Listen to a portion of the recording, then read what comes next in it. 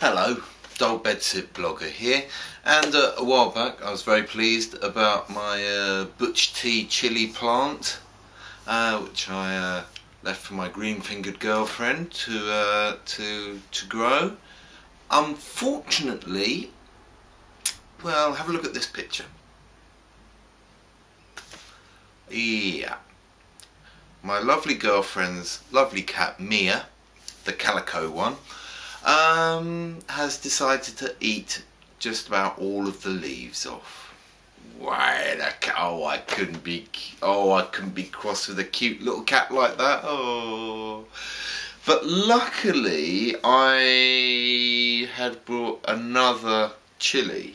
I bought this Nagla, which I've just repotted, and I'd had it in my bedsit, and it hasn't been eaten and is going on strong, so I'm going to try, fingers crossed, and see if I can turn these wilting brown fingers into green fingers and create some very hot chilies.